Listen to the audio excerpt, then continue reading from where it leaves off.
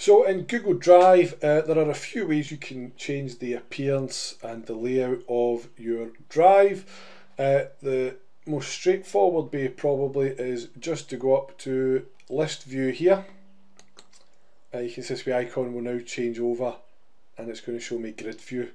So it's currently set to list view.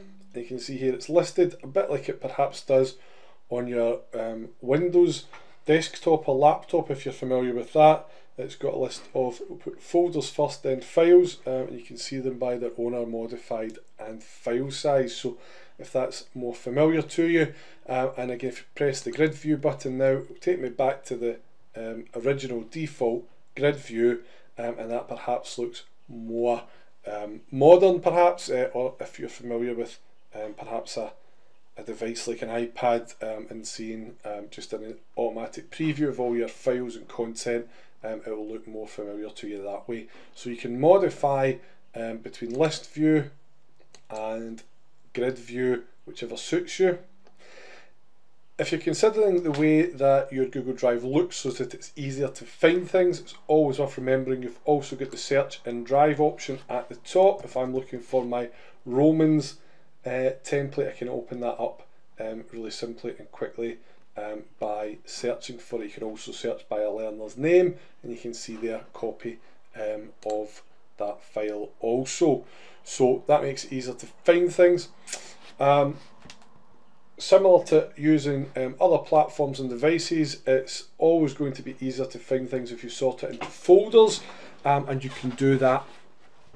A couple of different ways as well.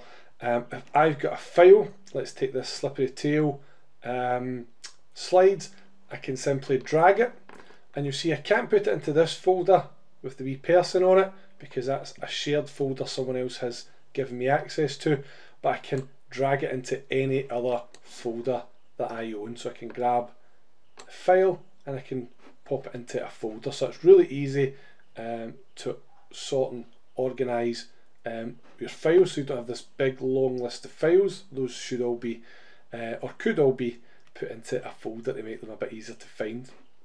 I can also right click, or again using two fingers, tap the touchpad on my Chromebook, and you'll see here I've got a menu for each file.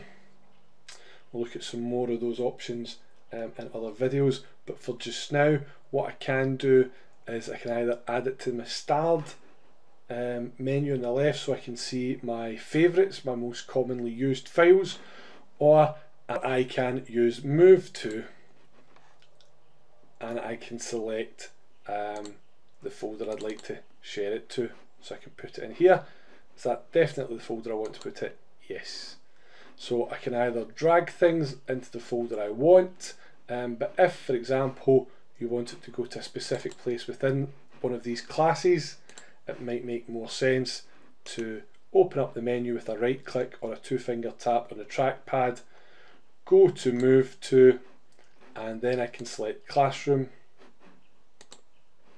and I can pick the specific subfolder I would like it to go to. So it's going to digital school and it will now go there.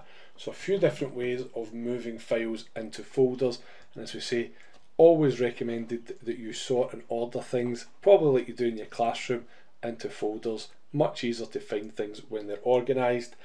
And another option you have here is if I open up that menu on my folder again by right clicking or double tapping the trackpad, I can change some of the options around my folders here. So again, I can add folders to starred, so I've got my my favourite folders and files will appear here. So if it's stuff that I'm using regularly, I can make use of starred.